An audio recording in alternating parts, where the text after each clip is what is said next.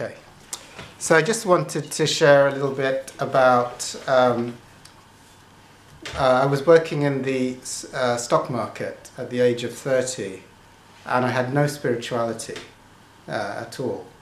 And I was in three addictions, primarily food, work, stuff, and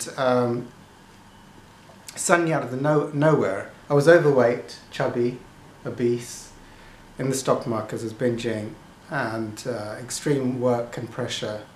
And then suddenly, on a flight back, my feet were swollen, and I had to take my shoes off. My mother was terrified, and I had a blood test and immediately admitted to the Royal Free Hospital with diagnosed with kidney failure. It basically I'd lost 70% of my kidney function in 24 hours. So what that means is I was hurtling towards death very rapidly at the age of 30, and I wasn't spiritual at all. And the doctors were taking like 10 tubes of blood out of me at a time to try and figure out what was going wrong, and how to save my life. And I realised I was facing death at the age of 30. And what happened there was suddenly I'd run out of options, and I realised something in me wanted to live. I didn't want to die at the age of 30, and somehow I surrendered. I surrendered, and I had a heavenly, timeless spiritual experience. And there was a message: find a spiritual solution. And after that, it was very profound, because I knew I needed to seek spirituality to find the answers. It was like, even though in catastrophe there was an opportunity, in the midst of facing death and the life that I had built up to try to get a career in the stock market and build up my career, it was all being taken away. And I was in absolute... The way I was, after I got the kidney failure, was basically very, very soon after I had no health left. I was more or less unable to return to my career. So I'd lost my career. My mother, seeing me almost dead, had a heart attack and was admitted to intensive care for 3 months, and eventually had to have triple heart bypass. So my mother was nearly dead. I was nearly dead. And then what's the meaning of that? Because one day before I was fine, and then within the next day it was like my whole life had been stripped away from me: health, career, and mother. So that's very, very common in spiritual circles, to have what I call a rock bottom. Where everything, all the things that I had invested myself into, my health, my mother, my career, all of them had failed. I had tried to get the meaning of my life in all of these external things, and they had all let me down. But in letting them down, in all these things that I tried to find salvation in, I had a spiritual experience. Now, having said that, I wasn't enlightened, far from it. I was still very messed up. And one of the great thing with kidney failure, if you're a food addict, is it's very difficult to be a food addict if you get kidney failure, because you eat food and you become nauseous and you have to throw it up. So that's annoying, but because you want some anesthetic if you're nearly dead and you've lost your life. But I did do something. So there should have been a lot of anger for me, but I had to find a way to numb it out. So I remember this, and I think this is hilarious. I bought a cinema pass, all-day cinema, monthly cinema pass, and I was just in the cinema watching film after film, trying to take my mind off that everything's gone.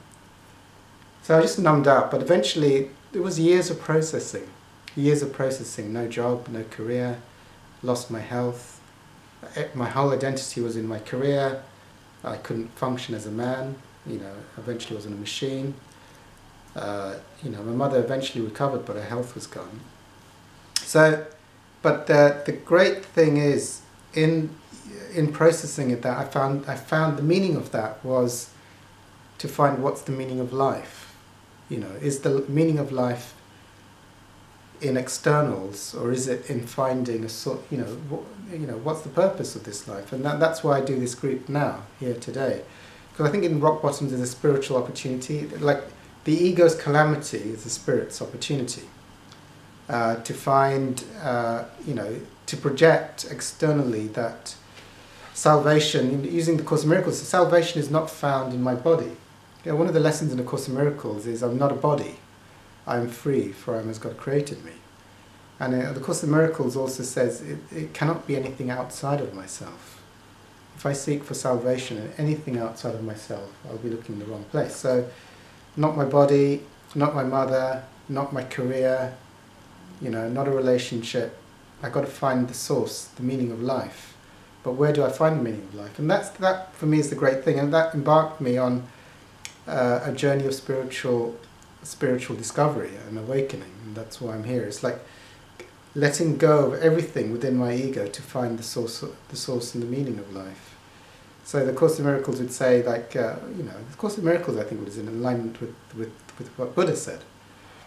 Buddha said, to realize enlightenment, you've got to let go of all your attachments.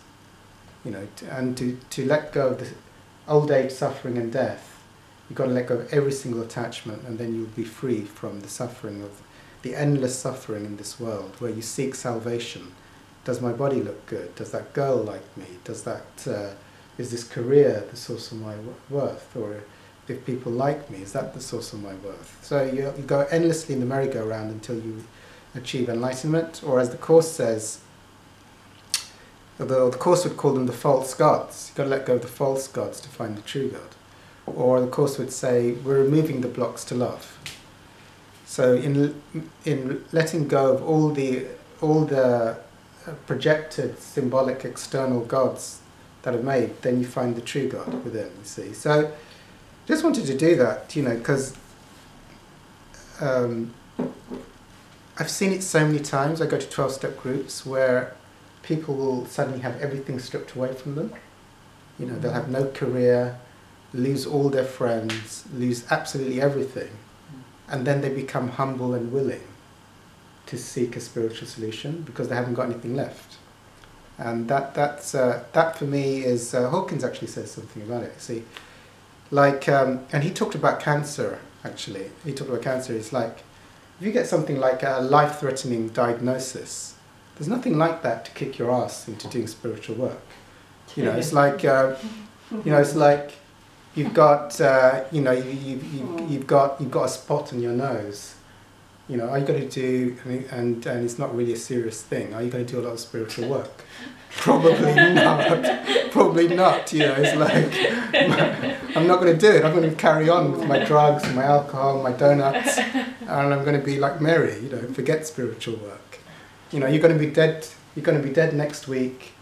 Okay, let's find God.